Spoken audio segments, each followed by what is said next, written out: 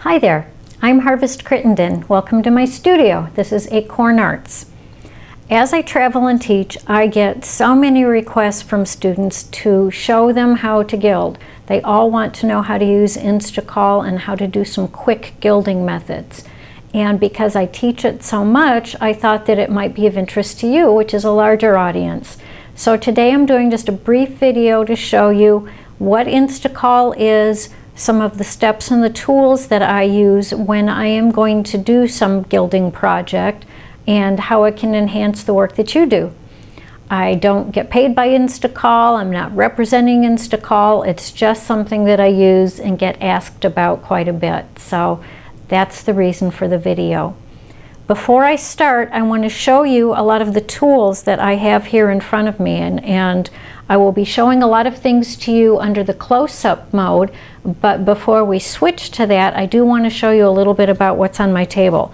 So I'm going to zoom in a little bit here.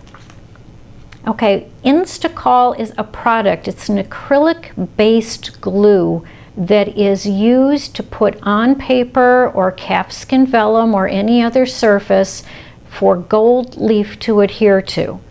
And it comes in a bottle that's very similar to this. This is actually miniatum, which is a related substance.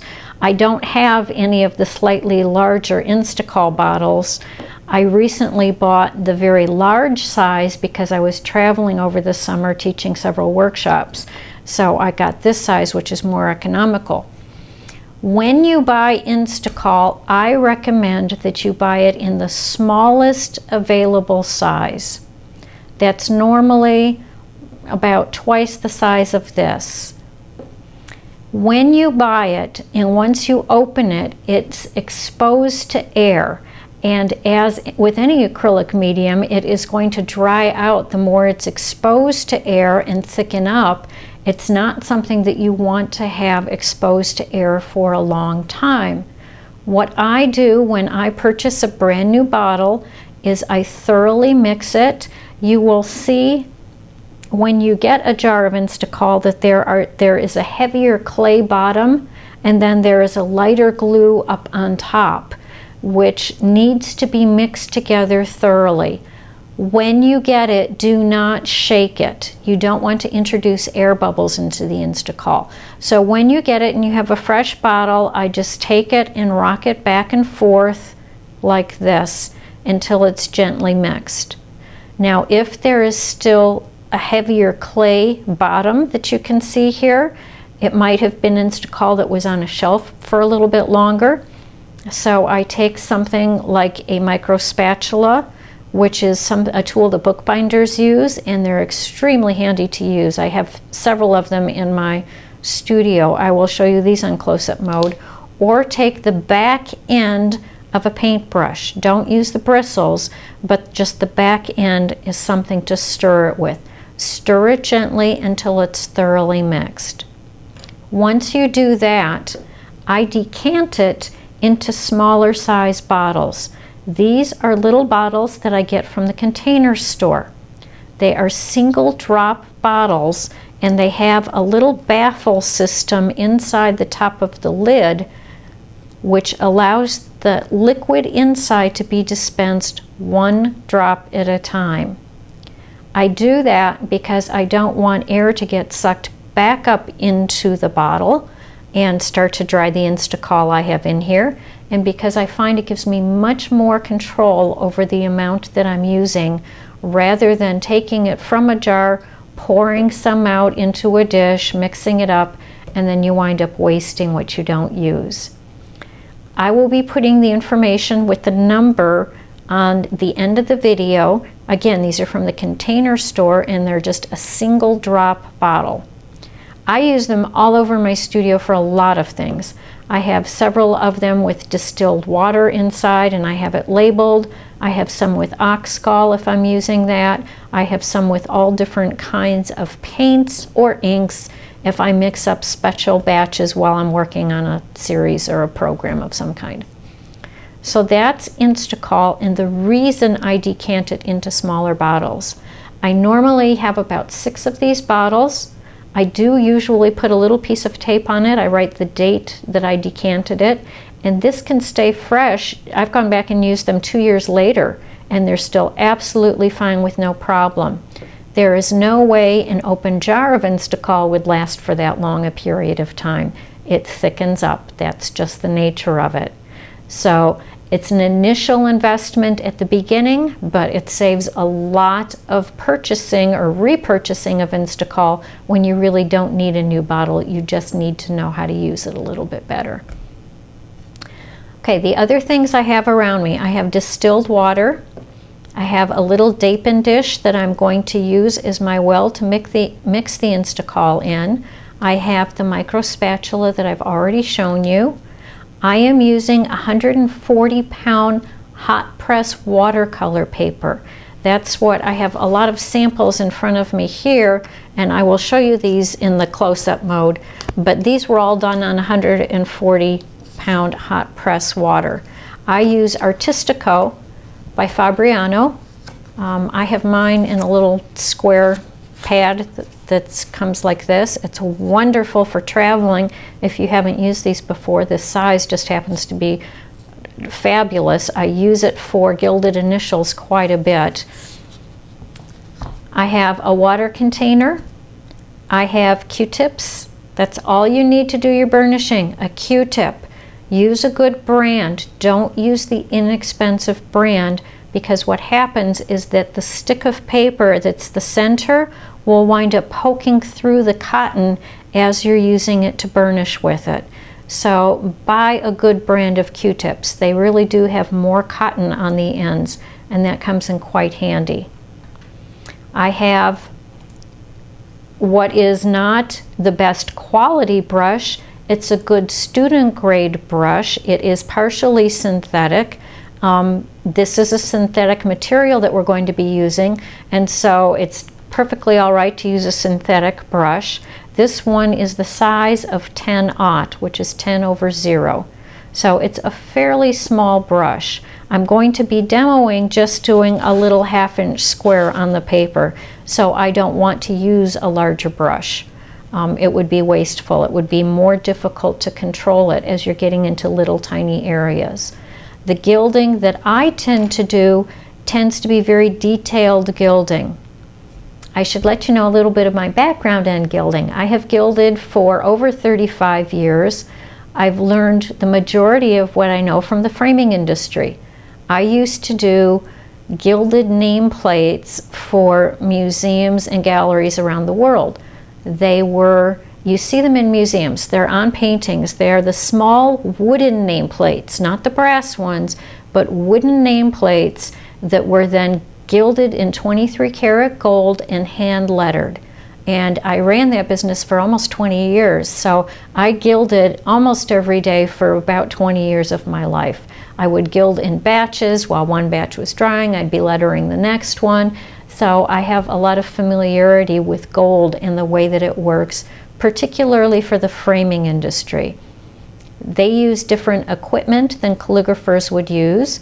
I did use and do have a gilder's cushion, a gilder's knife. I have, you know, the brushes to pick it up and float it onto materials.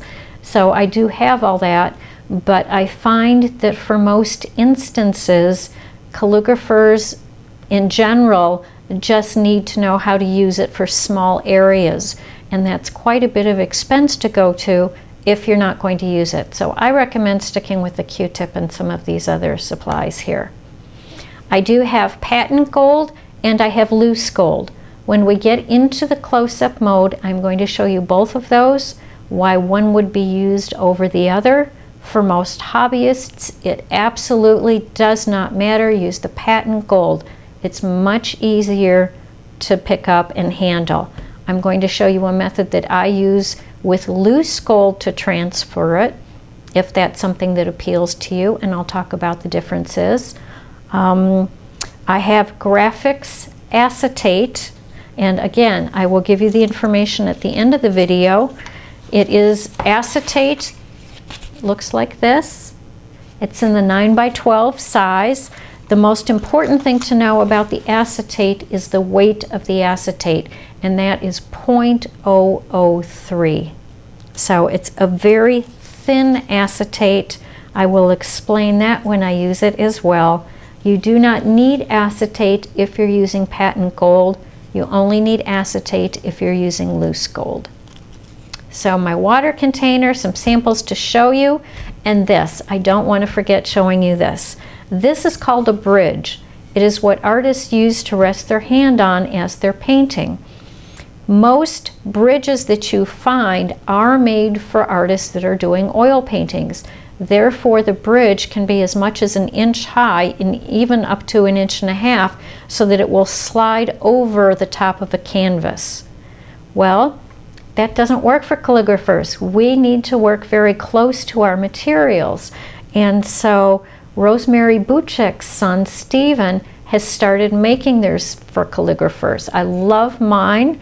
There's some beautiful different ones that he makes. They come with different stones here, so that some are more masculine. This one has a little bit of pink and gold, which I happen to love.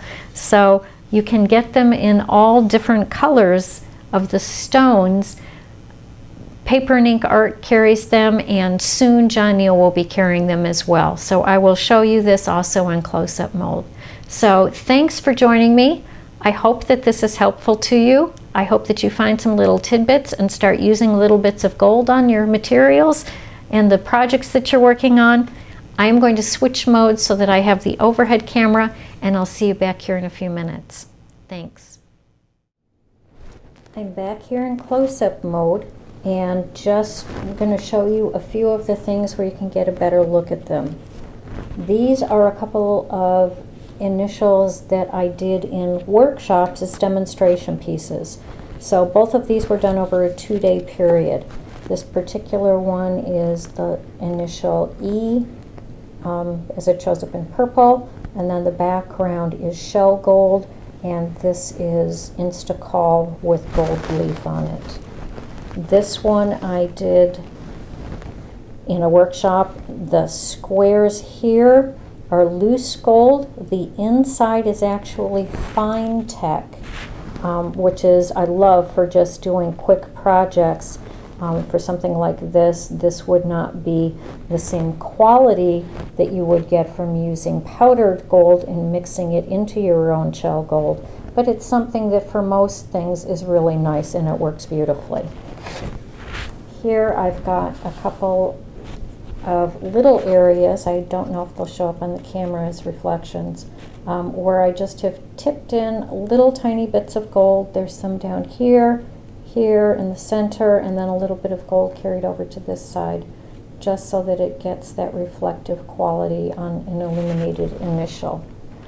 Now this piece here was done with gesso. This is on calfskin vellum. When I do an illuminated manuscript piece, I almost always use gesso, simply because I use the materials that are going to be most authentic to the time period that I am working from. So this is with hand ground pigments, hand on, like I said, calfskin vellum, and then this part here is filled in with gesso, leaf gold, and then tooled into that design. The background here is powdered gold that I make into shell gold. I do float it in. I do shading on top of the powdered gold. If you're very careful, there's techniques that you can use to do that. So I don't know if that will show up or not. It shows up while I'm looking at it. I don't know if it shows up to the camera. I'm hoping that it does. But we're going to just be looking at something that's a quick and easy method for gilding and adding some gold to small projects. This isn't meant to be an inclusive video on all the different methods of gilding, all the different materials. There's many different ways to do it. Many people have their own preferences. This is simply how I do it, and I teach it in my classes. This is the Artistico by Fabriano that I was talking about. It's 5x7, 140 pound here you can see, and here it says hot pressed. You do want something that's incredibly smooth to work with. It comes in a pad like so. because gold does not mask what's underneath it. It actually mirrors and reflects out what's underneath it. So you want to have a beautifully smooth surface to work on when you're doing it.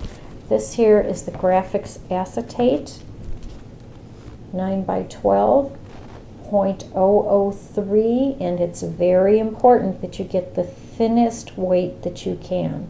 I'll explain that when we use it.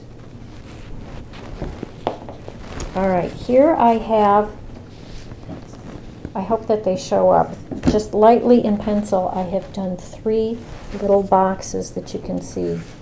I'm going to zoom in a little bit, see if I can get it closer for you. There.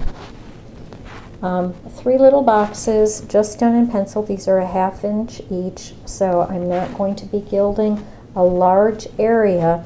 When I work with gold or gesso and I am doing a design, I purposely make small breaks in the design so that there is a way to join it from floating 2 different areas. If you look here, the breaks would have been in this tiny little area here and on the sides, so that a seam wouldn't show if the Instacoll dried at different rates.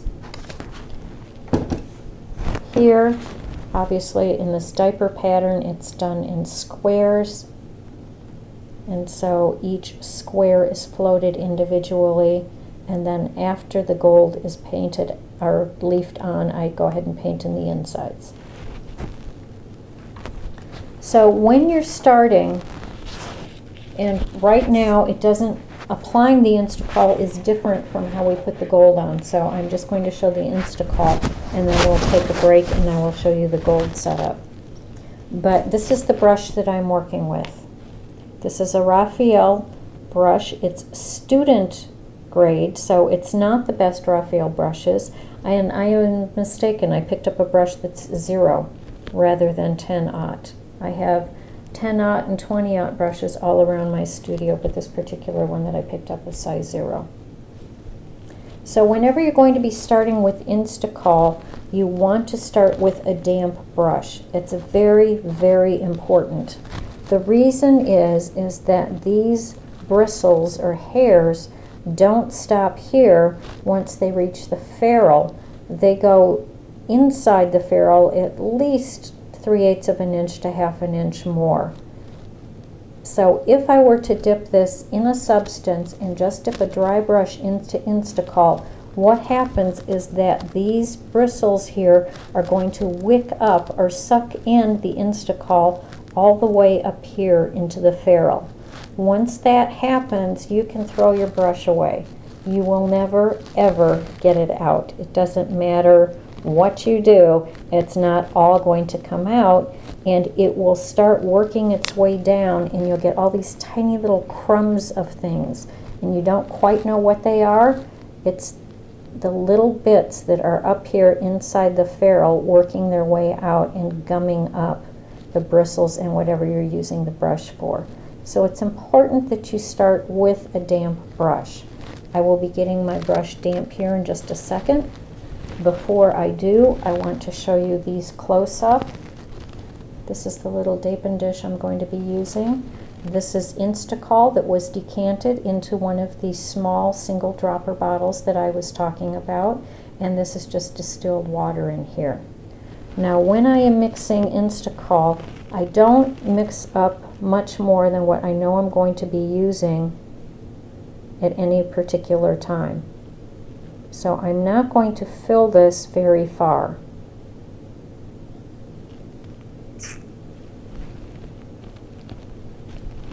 For this particular use, I have maybe a 1/16 of an inch on the bottom of this Dapin dish. It's not a lot, just enough that I can demo a few things for you.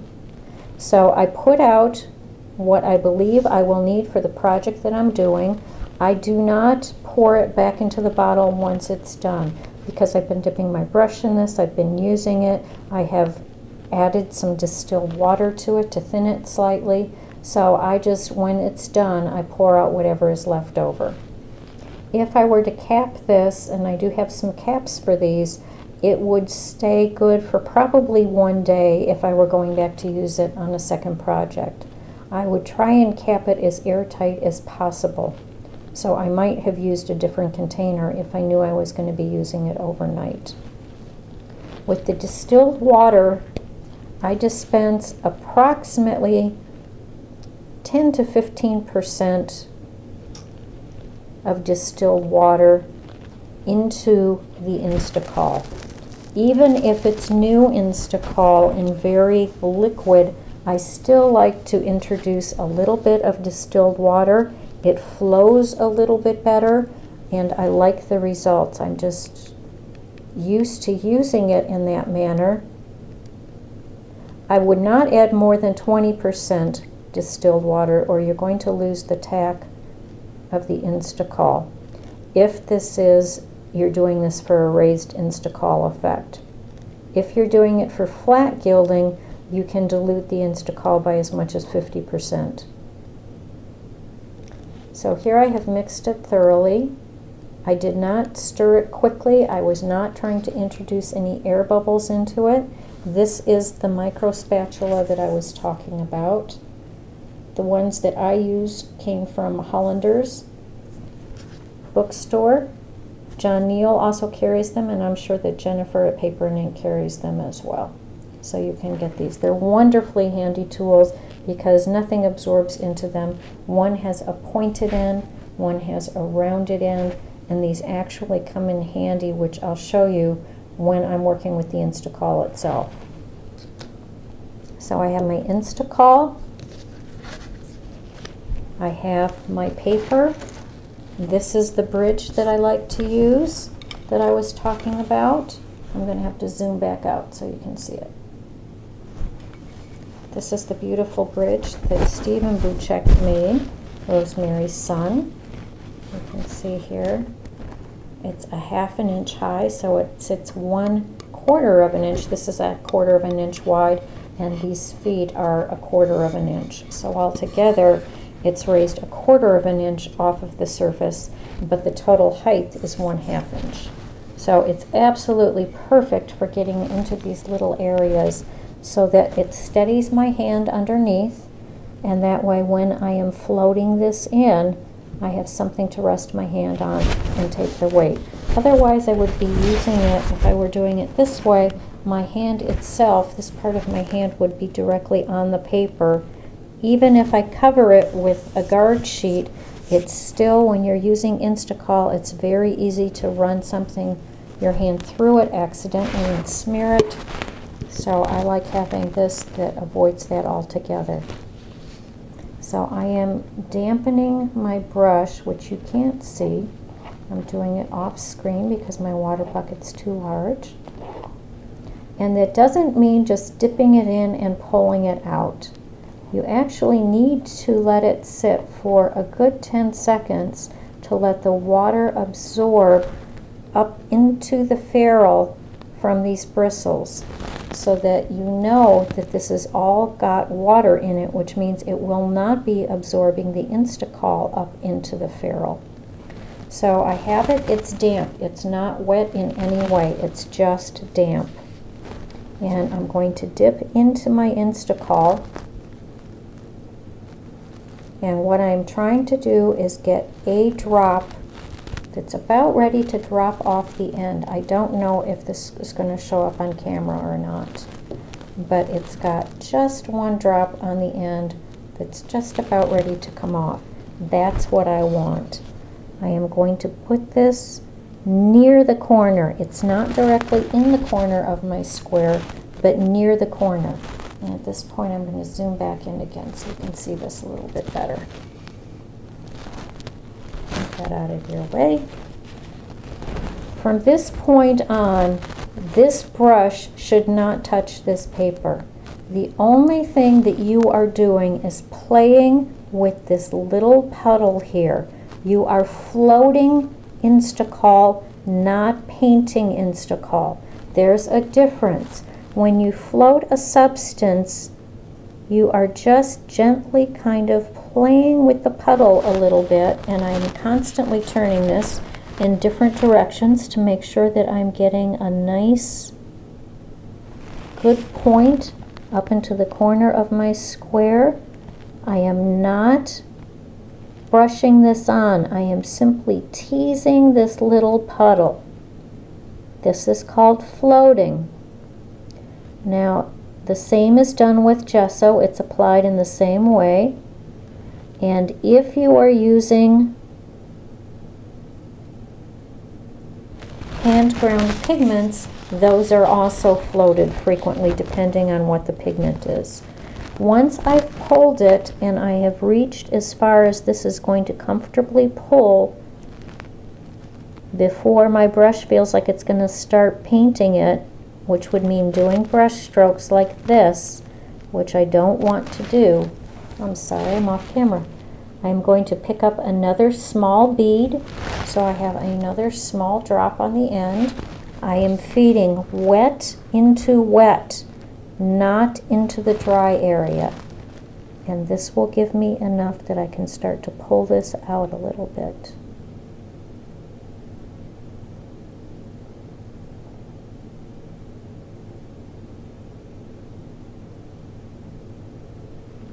Now I'm still only playing with the puddle. I am not brushing this onto the paper. I hope that it shows up on camera. I know students in person can see it. I'm picking up another bead. So I have what is another, almost a full drop, not quite. I'm putting wet into wet. Liquid is self-leveling, and if you take the time to brush wet into wet, you will have a very smooth surface underneath, and that is the goal of applying Instacoll or gesso. You want it to be as absolutely smooth as you are able to get it.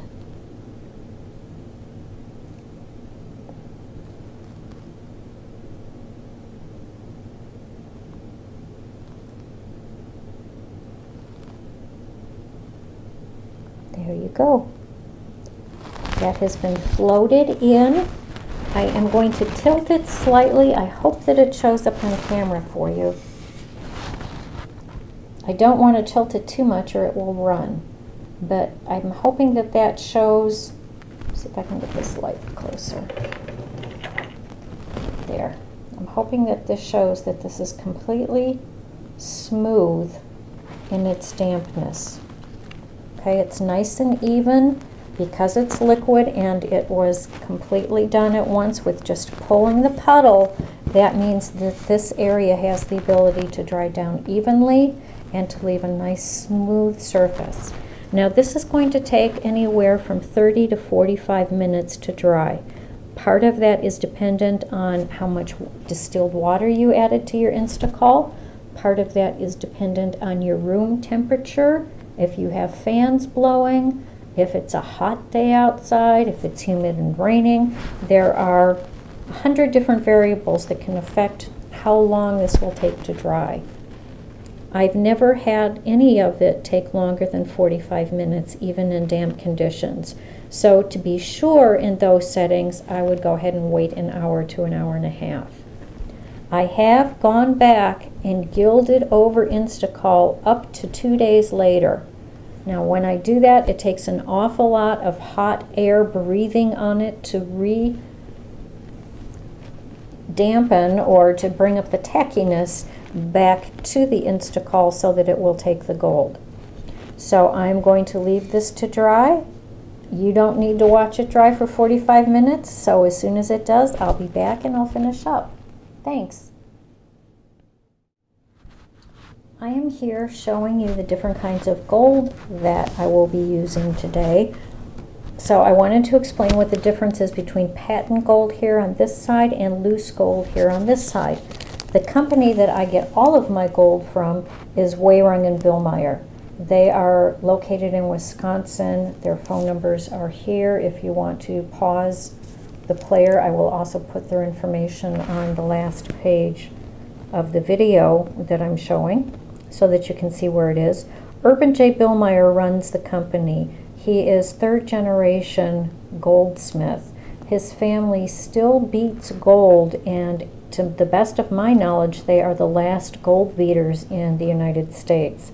I am completely in love with their company. They are very ethical. They work so hard to ensure that you will have a good experience. They know what they're talking about. So if you have any questions at all, please feel free to call them and they will help to educate you.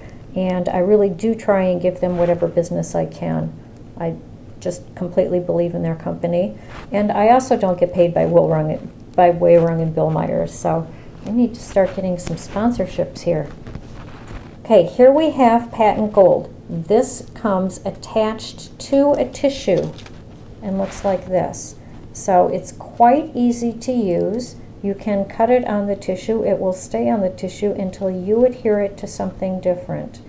For most people that are just doing this as a hobby, they're not worried about doing fine art pieces, this works completely wonderfully. There's no reason to mess around with using loose gold. The price that you pay for having it attached to the tissue is that you lose a slight amount of the brilliance of the gold. When it is adhered to the tissue, the static charge is transferred between the tissue and the sheet of gold leaf, and when you're putting it down and rubbing it with the back of your finger or a burnisher, it will come out ever so slightly duller than if you're using loose gold. So that's patent gold. This is loose gold. I use loose gold quite a bit because that's what I was trained with when I was doing gilding for nameplates. It's what framers use. What I'm going to show you how to do is transfer this sheet of loose gold onto a clear acetate sheet. That is the graphics that I showed you. I took a 9 by 12 piece. I cut it down the center so that I had 2 halves. I then cut each of those halves into thirds. So this is 1/6 of the page of graphics acetate. Now I used to do this back when I was doing it for wooden nameplates. We would use wax paper to transfer it. We would use all kinds of different things to transfer it. We just used whatever was handy. I happened to pick this up when I used to use it in my studio for other purposes and just cut some up and tried it with the gold. I was very happy with the results. And now there are lots and lots of people who are also have found this at the same time and started using it. So it's become quite popular. It's a little bit more expensive to use because you have the cost of the acetate, but I happen to like working with it in this form, and I'll show you why in a minute. So what I have here is exposed is 1 leaf of loose gold. I am going to take my acetate with the tissue attached. It's so important that the tissue be attached. If this acetate comes close to this loose gold without this tissue backing, the static charge will immediately suck it up and it will go right up into the top and create just a big ball of gold leaf. That doesn't help anybody. So what I do is acetate side down, tissue side up. I place this on a 45-degree angle behind. I'm going to try and show you. I don't really want to waste a sheet of gold, so you're going to have to just trust me on this. But I am at a 45-degree angle behind where the sheet of gold starts. So I'm back over here. I am going to slowly just kind of walk that down. I'm making sure that I have it all. Everything is covered. With my fingers holding it in place, I am peeling the piece of tissue off. Once I remove it, that transfers the static charge to between the acetate and the gold that's underneath. While I am still holding it in the center, I use my finger and I go out in every direction making sure that I have nice solid adhesion.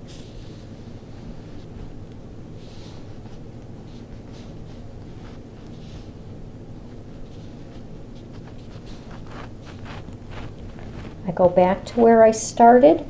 I pick up the sheet of acetate and I gently roll it off while this hand is holding this down so that the rest of my sheets of loose gold are protected. When I get a book of loose gold, I do not do all of the sheets in the book at the same time. For me, it's just easier to transfer what I know I'm going to use when I'm going to use it. I then take the tissue and I put it over the back so that I now have a sandwich. This is just like patent gold, except that I'm using clear acetate. On the back is the tissue, and in between is the sheet of actual gold. What I will then do is take some kind of a marker, which I don't have. We'll see if this pen will work. And I write top on what I know is the top side on the acetate, so it would go down in that direction. So when I am ready to use it, I don't necessarily cut off a piece the same way that I do with patent gold. I will take off the tissue on the back and place it over wherever my Instacoll is, knowing that this is the right side up. All right, see you back here in just a moment.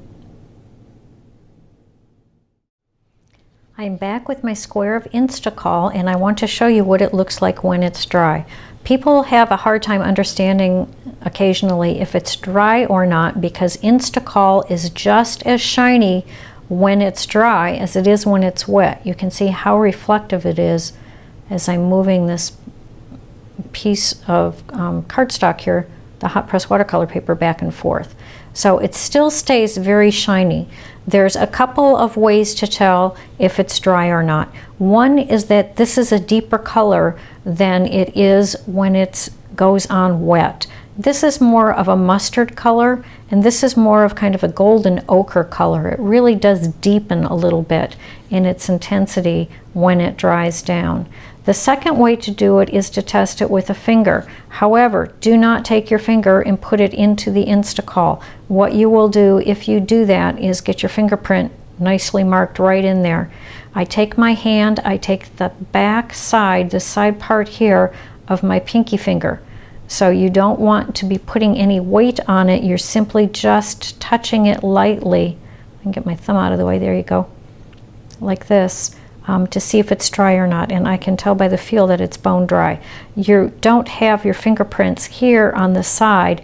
I don't press hard. I am simply just very lightly going over the edge of it, so I can tell that that is dried. So now I'm going to take the sheet that I have. I'm now taking the sheet I have of the gold leaf that was loose that I sandwiched in between the acetate and the tissue. I am taking the tissue off of it so that now I simply have, let me zoom back out a little bit here. I simply have the sheet that it is adhered to the acetate because I wrote the words top on it. I know which side is up. I am going to take it and put it just over where the square is. One of the reasons that I love this method is that you can see exactly where you're putting the gold. So I am just going to put it over the very edge there. I am still holding this up a little bit. I have not laid this entire sheet flat down on the page. I am giving it a good amount of pressure. I can see that it is adhering. I lift straight off, and you can see that it has taken up that little bit. This allows me, by having it on the clear acetate rather than on the tissue for patent, it allows me to get into tiny little nooks and crannies and tell exactly where this goes. And because I hold this and tilt it at a slight angle, I know that the gold is not being pressed to any of the other areas that are around it. So this is what it looks like. Let me set this aside. Gold is very reflective, so it's a little bit hard to video because it just reflects back off it so much. So the gold is adhered here. Now I haven't done anything at this point other than use my finger to give it a nice push down all around the edges. This is the point where I take my Q-tip. Now it's important again that you use the side of the Q-tip, never up on top, always flat on the side. And all I'm going to do is polish this. I don't want you to think that I'm actually putting any pressure on it, because I'm not. And just by polishing, I'm going to polish half of it to start with.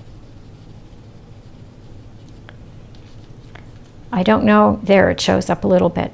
On the half that I have polished with the cotton, it is a mirror gold. It is an absolute mirror finish on it.